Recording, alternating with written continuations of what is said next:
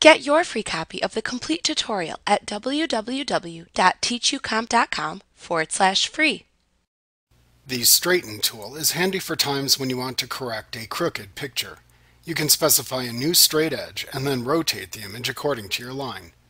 To use this tool, select the Straighten tool from the toolbox and select a canvas option in the Tool Options bar.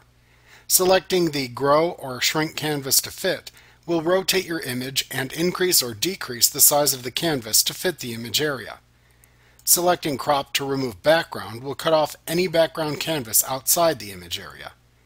Choosing Crop to original size will rotate the image but not cut off any background canvas. After selecting this option, if you want all of your layers rotated, check the Rotate All Layers checkbox.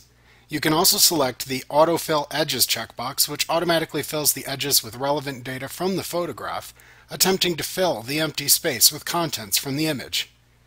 Finally, draw your new straight line in your image that represents where you want the new straight edge to be.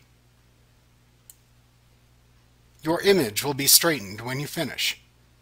You can also straighten your images from the menu bar. To do this, select Image, roll down to the Rotate command, and then select either Straighten Image or Straighten and Crop Image, depending on which one you want to do.